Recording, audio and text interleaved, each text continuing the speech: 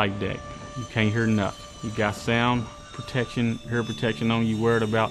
Depending on you in the Gulf, it's ridiculously hot. It's over 100 degrees. Then you got the jet blast going, and you gotta always be on the lookout, because when you got that many planes coming in, you got the trip wires, then you got the drills, there's always something going on.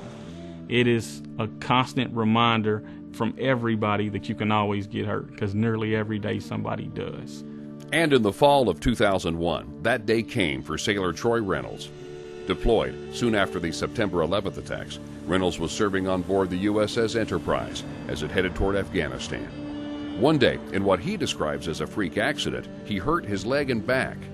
In an instant, his time on the flight deck of the Enterprise was over. You don't really win when you're going against a steel deck. Troy would eventually leave the Navy in 2006, at a time when his life was at a crossroads.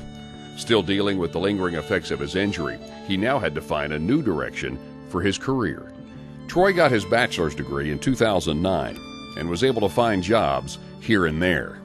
Keeping them was another matter. It was difficult because nobody really wants to work with somebody who has limitations, who can't stand certain things that we typically see somebody my size, I guess want to get most of the use you can out of somebody like that. Job after job, nothing seemed to fit Troy's needs and allow him to spend the time he wanted with his 6-year-old son, Tyron. But he would eventually stumble, literally, on a solution. Funny enough, Wounded Warrior Project is right across the street from my previous job, and I didn't really know much about them because I was new to the area. And I just happened to go over there one day, and I was intrigued by actually what I was seeing. At Wounded Warrior Project, Troy learned about programs offered to honor and empower warriors like himself.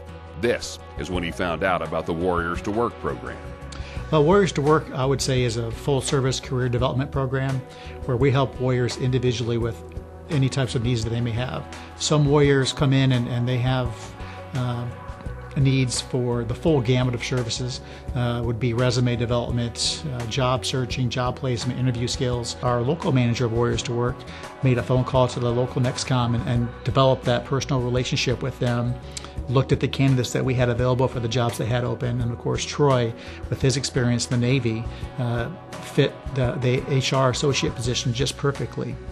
Troy joined the NEXCOM family at NAS Jacksonville in November of 2010. We consciously took Troy on as kind of the new recruit and took baby steps, didn't overburden him with a lot of things to begin with, took on one thing at a time and then built on that to the next thing.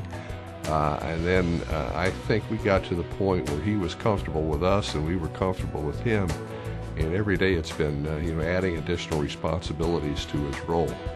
So we think he's got tremendous potential. I love it because it's simple. It's simple, and I'm helping people. I want to help people the way I've been helped. Troy isn't resting on his laurels. He's pursuing his master's in human resources and hopes to become a more integral member of the NEXCOM family. But more importantly, he says the job that has improved his future has also allowed him to focus more on his family. My previous job, I was out maybe 8, 9, 9:30, 10 at night. I wasn't getting a lot of time with my son, the sole purpose of me moving here. And once I got on with the Navy Exchange, I worked 7:30 to 4 every day. The energy he saves by staying off his feet at the job, he puts to work on the football field, teaching young kids, including his own, the finer points of the gridiron. Down, sit, hut. Here, Troy's pain truly is his gain. Well, from the injury, I didn't know how severe it would be as far as, walking with a limp or anything, being able to do things like that. But what it turned into is now I'm out here coaching. I feel pain. I mean, I try to push through everything. While I sit down, I got an assistant coach who helped me out. More than 500 warriors nationwide take part in Warriors to Work. For those who put their heart and soul into the program, Troy represents mission accomplished. Well, we're honoring and empowering warriors by helping them with their new normal, their new career. We want to empower them to be able to make enough money to pay for their kids, pay for their family, pay for their future, whatever they want to do. We think he's got tremendous potential in human resources, and I know he's going to school and he's doing other things to develop that, and we want to serve in that mentorship role to make sure that he's got the tools to succeed. I don't see an ending for this job right now. By me still being new, the full aspect and full scope of everything I don't know yet. I know I enjoy working in human resources and being there to help people. So in a sense, I'm already doing it. I just want to be able to do more.